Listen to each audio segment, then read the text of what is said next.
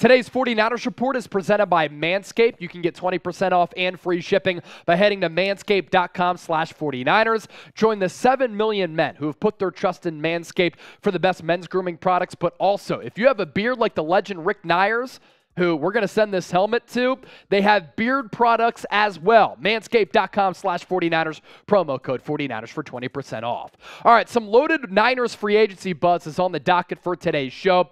John Lynch himself sharing some updates on some of the players on this Niners roster who are set to be free agents, with NFL free agency kicking off pretty much on Monday with the tampering period. Then those deals become official on Wednesday when the new league year starts. And speaking of that, it's a great opportunity and time for you to subscribe to the show and turn on your notifications. We do videos and shows every single day, year-round on the San Francisco 49ers. We grind, we hustle, and because of that, we appreciate the support, but that's why we've been able to get to nearly 80,000 subscribers. So subscribe for more off-season coverage. We're talking free agency buzz, NFL draft prospect analysis, and when breaking news happens next week, we'll be going live. We'll be pushing out videos. You don't want to miss it. To set the stage here on the program today, San Francisco has 25 players who will be free agents. John Lynch sharing some updates on some of the marquee free agents who could either leave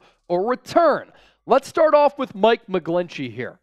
According to all accounts that I've seen, everything that I have heard, and what I've read and listened to from John Lynch, he too expects Mike McGlinchey to walk an NFL free agency because he's frankly going to cost too much for San Francisco. We're looking at a market between $15 and $18 million. I think a team like the Chicago Bears that wants to protect Justin Fields, that has a huge need at right tackle, could offer him a lot of money, where the 49ers return by saying, we just can't match it. Here's what Lynch had to say about Mike McGlinchey. Really good football player. Mike is the totality of his game. At right tackle, there's a couple of elite ones, the Lane Johnsons of the world, and he's right behind them in my mind. I see him being a coveted player. And him being a coveted player is probably why he's going to field massive offers. And if he wants to secure a bag, he can do it with a different team, not the San Francisco 49ers. Lynch also said he's going to have a really nice and handsome market. And that echoes what I've continued to say all throughout this year for Mike McGlinchey. I understand a lot of people in the faithful don't like him, but I'm telling you right now, he's either the second or third best tackle who's going to be a free agent. And as a run blocker, he's really good. As a pass blocker, he's above average. And you have to understand how desperate teams are in the NFL to bulk up their offensive line if they have a bad one. You look at the numbers for McGlinchey this past year. He played pretty solid football, especially coming down the stretch. More than 1,000 snaps played, 561 pass blocking snaps, 10 penalties, 6 sacks allowed, 3 hits, 27 total pressures. Has he lived up to the expectations of being a Trent Williams type of player, which a lot of people had those expectations for him coming out of Notre Dame as a top 10 pick? No. Is he a very solid right tackle in this league that doesn't have a lot of good ones? Yes. So, faithful, I want to hear from you down in the comment section and gauge where you're at. Do you want McGlinchey to return? R for return, W for walk. Let me know. As for Jake Brendel, what's going to happen for a guy who was a journeyman backup center throughout his entire NFL career, and then last year, for the first time in his career, he becomes a starter and ended up playing pretty well, holding it down at that center position? I think that the Niners can upgrade there, but Jake Brendel would be a pretty solid player to bring back. Here's what Lynch had to say. We'd like to bring him back. He's a good player. I think he played very well for us, and we like to get Jake back. But there are better centers out there who are going to be free agents. You also have to keep in mind that you can get a very, very solid center in the NFL draft in the mid to later rounds and really not have to pay them that much money at all on a roster that is paying a lot of big-time dollars to some marquee players. Jake Brendel in 2022, he surprised many, including myself. I thought that he was going to be a stiff at that spot. He was much better than that. Only gave up 1 sack and 3 quarterback hits throughout the entire 2022 campaign. And because of that, a lot of teams are going to be interested in his services, especially a team like the Houston Texans. Top free agent centers in this 2023 class, Jason Kelce, I think he's going to return to the Philadelphia Eagles. Ethan Pocic, of the Cleveland Browns is a very, very good player, probably the best center outside of Kelsey among this group. Connor McGovern, solid player. Garrett Bradbury, Bradley Bozeman, and Jake Brendel rounding things out. Do the Niners need to upgrade from Brendel? Let me know. U for upgrade, S for stay. This is a pretty fascinating question because he exceeded all expectations this past year. I don't think that anybody can really dispute that.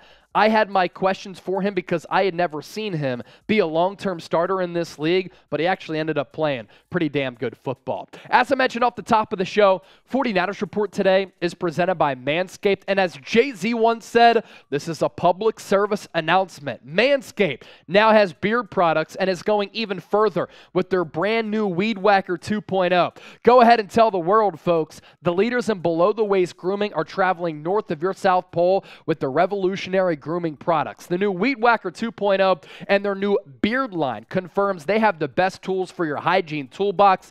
Time for you to upgrade your game by heading to manscaped.com/49ers and use code 49ers for 20% off and free shipping.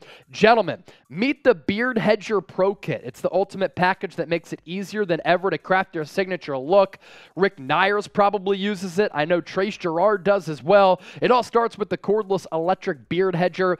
It's tough on hair but smooth on your face, leading to single stroke efficiency that brings satisfaction one stroke at a time. It's also waterproof, has a cordless trimmer as well. So get 20% off and free shipping with our code 49ers at manscaped.com/49ers. That's 20% off and free shipping at manscaped.com/49ers. Promo code 49ers.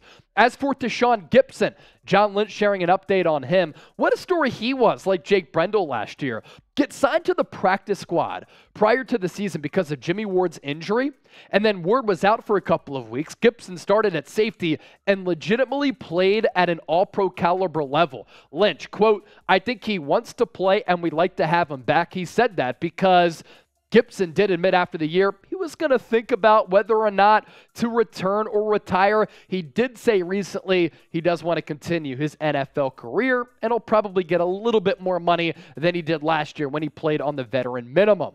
Gipson in 2022, a revelation. Really good safety aside from Hufanga, and that's a reason why the Niners and their coaching staff moved Jimmy Ward to slot nickel corner because they didn't want to take Gipson off the field. 5 interceptions, 8 pass breakups, 0 touchdowns allowed in coverage. When he was targeted, only surrendered a passer rating of 53 on 768 passing snaps. Before we get to Emmanuel Moseley, who's going to be a marquee free agent for this squad, if you love the San Francisco 49ers Report and you enjoy the level of passion that I have for this show and the content that I produce, type real one, because that means that you're a real one, and I appreciate that. It's a real one, roll call for all the real ones out there. Emmanuel Moseley, well, he re-signed with the Niners and stay in the Bay Area, coming off a torn ACL, but before the injury, my man was balling. And did Nick Bosa say on the Richard Sherman podcast that he knew something that we didn't? That E-Man was going to return because he basically kind of spilled those beans, maybe unintentionally, or maybe he just didn't know that Emmanuel Moseley was going to be a free agent coming off that ACL injury. Here's Lynch with an update on E-Man. We like Moseley, who he is as a person, who he is as a player. He fits us well, and so that's a position that you always need depth, and if he can provide that, I think it's a good thing for us. And I hope that John Lynch puts a priority on bringing Emmanuel Moseley back. In 2021, he was spectacular. In 2022, prior to the injury, on the road against the Carolina Panthers, he was also really good. But 2 years ago, no touchdowns allowed in coverage, 11 pass breakups on 74 targets, 495 coverage snaps in total, and he only allowed 33 receiving yards per game. If you have Emmanuel Moseley and Charvarius Mooney-Ward as your 1-2 corners, and then you have Diamador Lenore out of the slot with a little Samuel Womack mixed in there, that's a very good secondary for this team. If you want to interact with me on Twitter and Instagram, feel free to do so. The free agency period is going to be busy. We're going to be putting in long, hard hours. So if you want to tell me that you appreciate me, cool. If you want to tell me that you hate me, that's fine as well. You have a question about the Niners, hit me up on Twitter and Instagram at Chase_Senior.